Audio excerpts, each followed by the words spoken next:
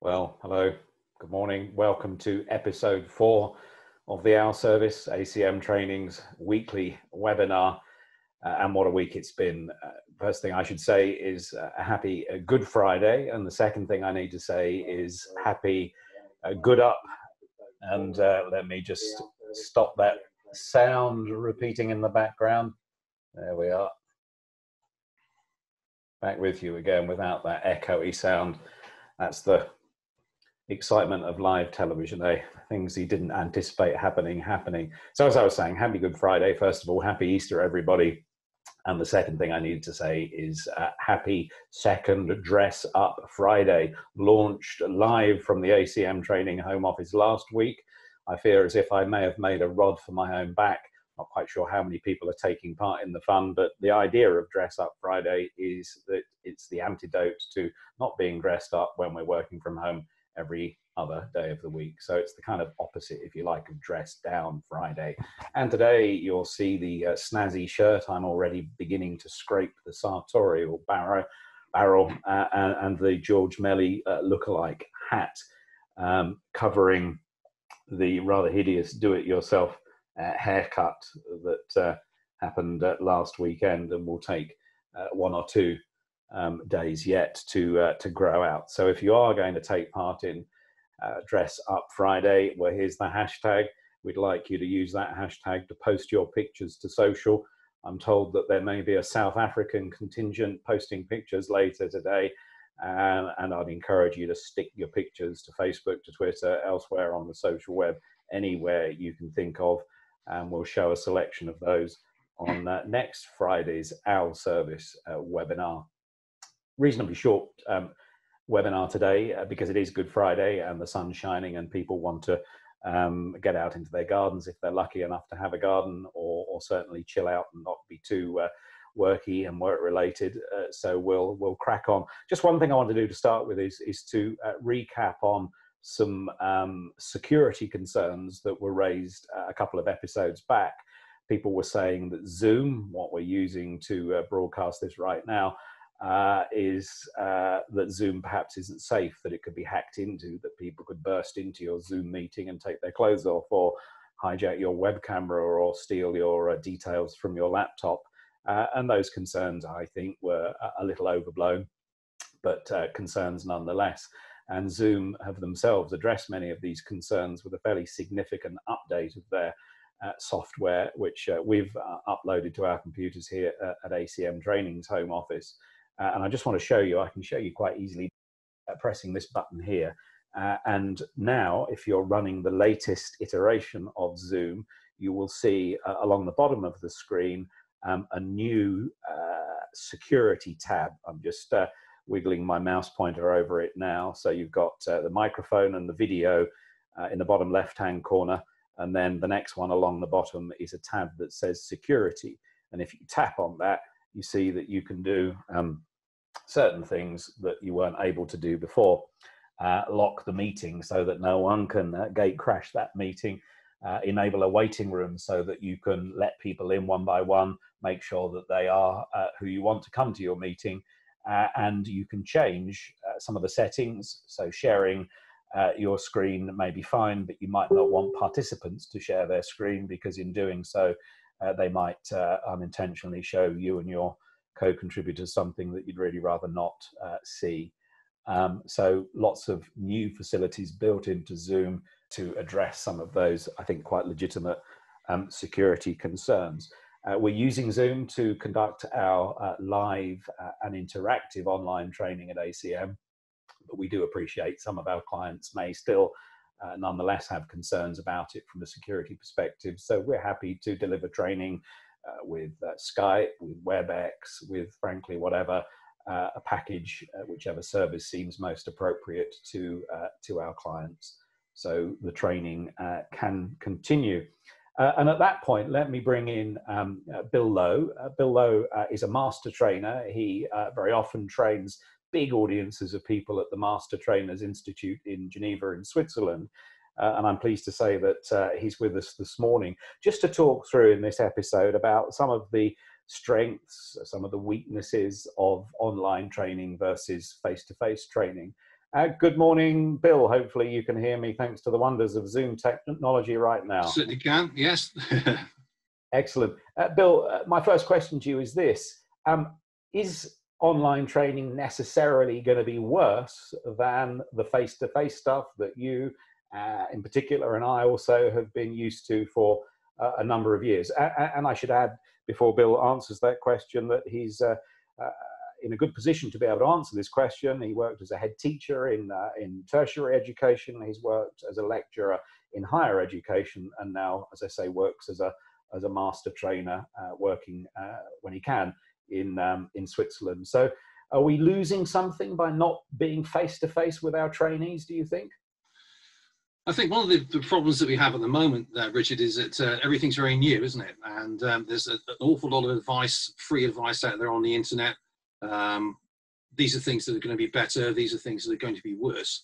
And I think it will take a little while for the whole thing to settle. And so the things which are good will naturally come through, and the things that aren't so effective will be left behind as far as the online training is concerned. Something which I've noticed is that a strength of the online training now is that we can really identify the type of training which is basically, how can I put this, just giving information. Because I'm sure we've all been on training courses, haven't we, where we've come away from a day's training in a nice hotel in the middle of Manchester and just thought, well, actually, all that happened today was I was given information which I could have been sent, because there was no interaction in the training, there was no discussion particularly. And so I think that could be a good step forward, in that people will be very, very precise about the kind of training that they're offering and the content. So what you're saying is that, in effect, if it's a kind of self-guided how-to style video, that's fine, but there's a limitation to that. This kind of interactive approach that, obviously, if it is going to be interactive, has to happen in real time, is potentially closer to replicating the strengths of face-to-face training. Yes, I mean, obviously, as we've discussed in the past, I think that when we eventually get back to normal, I think there will be a lot of people who will miss really good, top quality face-to-face training, because of the kind of relationships that you can build up within a room, the breakout facilities. I know you can break out on Zoom, but it's not quite the same as being able to chat to someone over coffee, the humour that you get between people, and that sort of social interaction that you can't quite get online. I'm sure people will work, trying to have a workaround on that, but you see, with Richard Bradley over in Switzerland with the Master Trainer Institute, his training has always been very much strongly based on people discussing things in the room, discussing real life problems, finding solutions to those problems, which you can do. Obviously, you can do that online, but then again, you've got all sorts of different challenges, like different personalities within the room that you might be able to manage better in a face-to-face, although we can come back to that in a sec, perhaps. But then you've got that trust that you get in face-to-face training. Can you build that trust online? That's something which we're just scratching at the surface at the moment. And I guess the big advantage potentially is the time saving, the fuel that's saved flying to a conference in Geneva, or driving or taking the train to a conference in Manchester or London. So there are some obvious benefits, aren't there? And I guess the challenge for everybody will be to make sure that the things that are missing from an online training session compared to a face-to-face one can be made up for as best as possible. And it struck me, looking at a lot of the kind of how-to videos that have been popping up online, especially over the last 2 or 3 weeks, that there's been an awful lot of hand waving going on in quite a lot of them, and people saying in a very well-intentioned way that you need to engage your audience by being larger than life. And I'm not sure I entirely agree with that proposition. I think that in a sense, the skills of an online trainer are going to be, if you like, analogous with those of a TV or smaller screen actor, where there is some, if you like, subtlety in facial expression and subtlety in hand movement, rather than the kind of larger than life stage actors, analogous to somebody performing at a conference, training at a conference in a face-to-face situation, where they do need to move around and be very animated in order to come across effectively to the people, if you like, in the cheap seats at the back of the auditorium. And further to that, I would say that in actual fact, you and I are closer together now. In some respects, we are more intimate, and those who are watching this right now are with us more intimately than they would be in a venue. What do I mean by that? Because it sounds kind of counterintuitive or paradoxical. We may be, I don't know, where are you now, Bill? Where are you sitting? Where do you live? In Bristol. Okay, so you're in Bristol, I'm in Shropshire. So as the crow flies, I guess that's 70, 80, 100 miles apart, let's say. So we're very, very distant. But actually, I can reach out and touch you, because you're just as far away as my laptop screen. People That's watching true. this on YouTube right now can reach out and touch you. They can touch me on their laptop screen. So at the same time, we are more distant. We are also closer to our audience than we would be in a face-to-face venue, where, I don't know about your training sessions, but I'm far enough away from the audience, certainly not to be able to reach out and touch the people in the cheap seats at the back. So, you know, I think perhaps it's not as it seems, this online training, not as bad as it seems in one sense, and doesn't need us to be too kind of overblown and showy. Yeah, I mean, you posted a really good clip on LinkedIn the other day with this guy talking about getting the passion across when you're talking online, because otherwise you can come across as being a little bit dull and a little bit flat. But if you've got that passion and that interest in your voice, that's something that you need to project. Because what I'm actually doing now, following your guide, is I'm sort of gripping the edge of the desk as I'm talking instead of waving my hands around. So that's hopefully that's a better effect. But you're quite right, because if all you've got is your hand waving around like this, it looks slightly bizarre, doesn't it? Well, no, I mean, I think one should, if I put the wider shot on here, I mean, I don't think there's anything wrong with, people, being more expressive and kind of using their hands. That's kind of fine. But I think, if it's artificial, if we are being told as trainers, as conference hosts, as home workers to do things that we're not normally doing, well, then this is going to just look really kind of artificial. If we use our hands a little bit, as I do, well, then fine, use them. But if you don't use them, don't worry about it. I think you're right. There's going to have to be more passion coming across in the voice. But that's ever it was. If as a trainer you weren't passionate about your trainees, if you weren't passionate and knowledgeable about the subject that you were training on, well, then there would be a problem in a face-to-face venue just as much as there would be in an online situation. So maybe some of the concerns are overblown.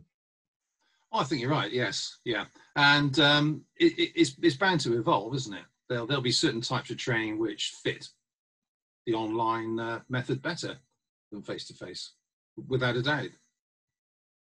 But at the moment, it's all very new, isn't it? And people are trying to shoehorn things in where they don't quite fit. But then again, through trial and error, good trainers will go, I'll tell you what, that didn't really work online, so we need to adjust it in some way. I'll be interested to see the any white papers and things which come out with regarding things like with the Zoom breakout rooms. How effective are they? Because if you've actually sold the course properly, then you're going to have people taking part who want to be there. So if they're left to their own devices for, we'll say, half an hour to go and do some brainstorming, then they should be able to come back to the rest of the group with some really effective work, shouldn't they? Yeah, and the facility that Zoom has, one can pre-assign trainees to a breakout room, or one can do it dynamically during the actual meeting. So, some thought would have to be given into making sure that the groups were complementary, that you didn't have all the sort of same character in one group, and the extroverts in one group and the introverts in the other. Yeah, Broadly speaking, that would be problematic. And I guess as a trainer, you you very often get to see who might work well together in those breakout groups by observing people behaving, in the round in a kind of live venue, and that's not something that you're going to be able to see perhaps as clearly when you're only seeing the head and shoulders of somebody, and they are not interacting in a face-to-face, up close and personal way. You are obviously in a group. You're still going to get the people who want to dominate, for example, and you're going to get those that are just quite happy to sit and watch. It's just reacting to those people, isn't it, and bringing them in at the right level, so the impact on the group in a positive way.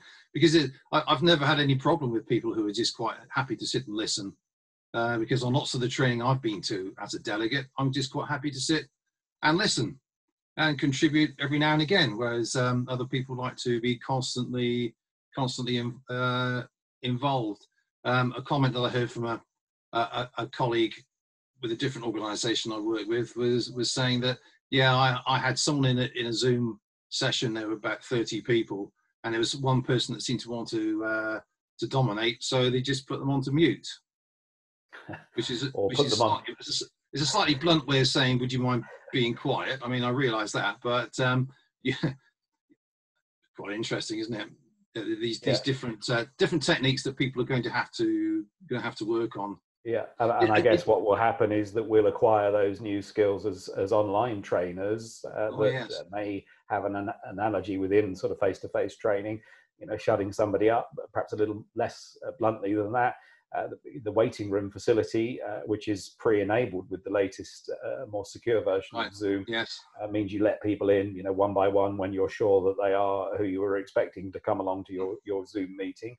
But equally, you can bung somebody out into the waiting room. So I think, for me, the waiting room may be, and I haven't had many trainees like this over the 25 years that ACM training has been in business, but just occasionally there are troublemakers that you have to ask to leave in order to not derail the training for everybody else. And the waiting room might just be the cooling off kind of naughty step, if you like, in primary school terms, where they go and sit and reflect on their behaviour. And you can decide to let them back in if they agree to abide by your training house rules, or they can just take a step in the opposite direction, back out, if you like, and not come back in from the waiting room. That's interesting. What we're sort of touching on now, of course, Richard, is this whole idea of, it's a new etiquette, isn't there? A new etiquette of online training, and of course that needs to work both ways. I mean, we've had quite lengthy and very interesting discussions from a trainer's point of view, but from a delegate's point of view, people need to be bringing a whole new set of, well, not necessarily new, but slightly revised protocols, revised ways of behaving to an online situation. And again, because it's so early, I'm really not quite sure what those might be at the moment. But if you're having to isolate people, if you like, I mean, that's an interesting one, isn't it? But again, it's something which people will no doubt pick up on as the whole thing evolves. Yeah, and I'm sure there's an academic somewhere in a learned institution who is going to make their whole doctoral thesis about how this new etiquette of online meetings, of online training actually emerges. I'm sure people have submitted their applications already for that. Just a thought about what you were saying. Some people, you were saying, in effect, are auditory learners. They sit reasonably passively and they listen to what a trainer is saying, and that's fine. That's their preference as auditory learners. Others, perhaps are less driven by their ears and more driven by their eyes, and are visual learners. And of course, a lot of people, certainly in some training situations, are hands-on kinesthetic learners. And of course, that's the bit that at the moment online training can't easily replicate. So if you were doing, I don't know, CPR training or fire extinguisher training for a health and safety course, that isn't something that would easily translate into this kind of interaction. Yeah, I mean, the training, which is, as you were saying, is more about practical skills. That's a different beast altogether, isn't it? If you were going to do first aid training and had to practice CPR on on one of the those fantastic dummies they have. Obviously you couldn't do that online. But if we park the whole idea to one side of learning styles and just put that out of the way for the moment, and what we have to do online is to provide as many different avenues as we possibly can. You're never going to have a group of people who all think they learn in the same way, because the whole thing's open to debate at the moment anyway. But I just think that it's getting the challenge now, of course, from a trainer's point of view, is getting that variety in, isn't it? This is what you're alluding to, I think. So using video clips, giving people the chance to go off and discuss things, and having different people presenting as well, I think is really quite important. Because do you want to sit through an hour of the same person's voice? It's different in a bigger auditorium, I think, than there's a certain sort of flatness. I'm finding a certain sort of flatness with the online presentation. So it would be nice now to have somebody else coming in. So if we had my mate over here, old redhead over there, if he or she could actually comment, that would be good. Okay, but you can't do that without expecting me to ask you a question. Who is or what is the redhead there? The redhead goes back a really long way. If we had an hour and a half, I could tell you a story about an expedition we did to Iceland back in the mid-80s. And that's where the redhead. You can make your own story up from that. If you wish. I think we better leave it there. Stories of redheads in Iceland. It sounds all very Icelandic, kind of Nordic drama-y. Sorry, Rich. I was just saying. Right. I think what happens is that when somebody's speaking, inevitably our attention span begins to drop in a presentation. And the reason very often that news programs are double-headed, the background that I came from, is that two sets of hands are better than one. It divides the labour for a busy news program. But when the next presenter comes along, people automatically perk up. So attention drops, and then in comes a new presenter, and attention spikes, and then it begins to drop, and then they swap the presenter.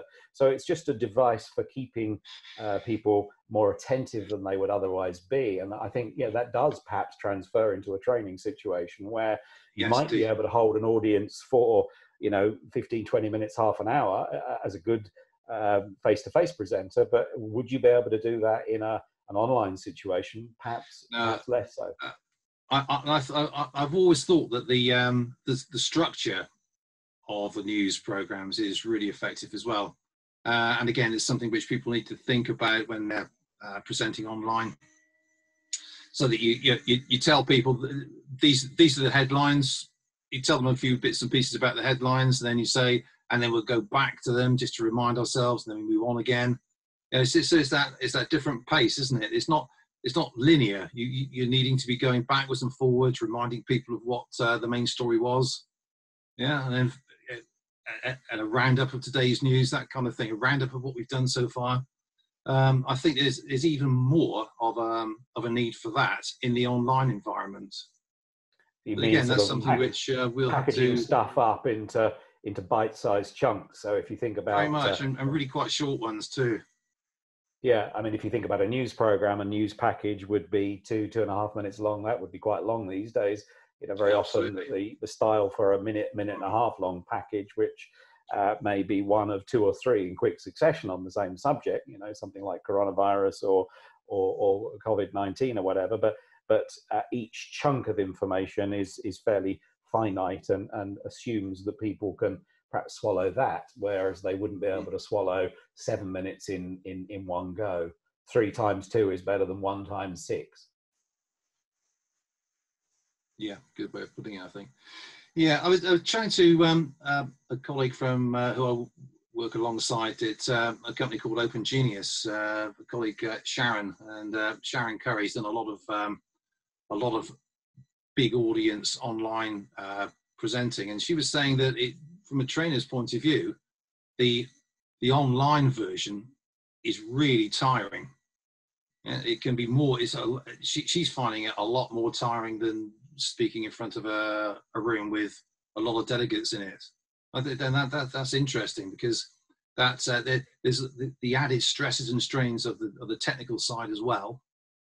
Whereas, you know, if you've got 100 people in a room and the projector breaks, well, you can still talk, can't you, for a while until someone from IT comes to sort it out. But I was part of it. I was a delegate in quite a large live webinar the other week, and the sound went down after about 2 minutes, and the whole thing was scrapped. Yeah, and they just sent out a recorded version that they put together later in the day. So, yeah, it's having that extra concern in your mind, I think, from a trainer's point of view, which can just add to the stresses and strains, which maybe in some way sort of impinges on your ability to put your training forward. Yeah, I mean, we do have with Zoom the ability to have a virtual whiteboard, and we've got a touch screen here, so I can use my finger to write. But of course, you're absolutely right that that's a virtual flip chart, not an actual flip chart, and that still doesn't work if the internet connection goes down. So a plan B, which I always encourage my presentation skills trainees to have, you know, how are you going to manage to give this presentation if the PowerPoint projector breaks down, if the venue sound goes off? Having a plan B is fine in that face-to-face situation, but there can be no plan B if the power goes off, your internet connection goes down, if the sound stops working.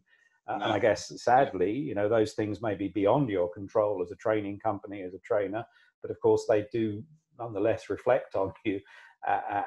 And that I think is something that perhaps also has to be built into people's expectation, built into the, if you like, the etiquette that online meetings sometimes will go wrong. And it's not a reflection on any of the delegates or any of the trainers. It's just that it's not as robust as we'd like it to be yet, particularly at the moment, because everybody's doing it. And because everybody's doing it, there's an awful lot of demand on internet connections and on what's called bandwidth, I think. Anyway, look, thank you very much indeed for your time, Bill. Are you looking forward to getting back to being on the road, to taking a plane across, or however you get across to Geneva? Are you really missing those face-to-face sessions, or are you beginning to think this is the way forward? Yes, it's difficult to say at the moment. I mean, I think we're all now just beginning. Well, I'm certainly beginning to feel the effects of the lockdown. Just be nice to get out anywhere, won't it? So that, you know, the thought of driving down to Bristol Airport and flying out to Geneva now just sounds fantastic, doesn't it? Yeah. But putting that to one side, because it's a very social event as well, because the master trainer people are amazingly generous. It's just that, yeah, as going back to what we were talking about right at the beginning, I think this situation now will really kind of weed out some of the less effective face-to-face training that we've had. So it will save people a lot of money, and they'll still get the same information. But there is a big danger that we're going to lose a lot of the really effective face-to-face training benefits.